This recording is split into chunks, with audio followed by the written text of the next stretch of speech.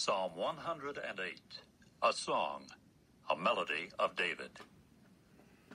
My heart is steadfast, O God. I will sing and make melody, even my glory. Do awake, O stringed instrument, you too, O harp. I will awaken the dawn. I shall laud you among the peoples, O Jehovah, and I shall make melody to you among the national groups. For your loving kindness is great up to the heavens, and your trueness up to the skies. Oh, be exalted above the heavens, O God, and let your glory be above all the earth, in order that your beloved ones may be rescued. Oh, do save with your right hand and answer me.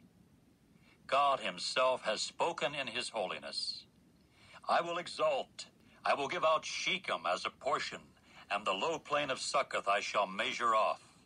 Gilead belongs to me, Manasseh belongs to me, and Ephraim is the fortress of my head one. Judah is my commander's staff. Moab is my washing pot.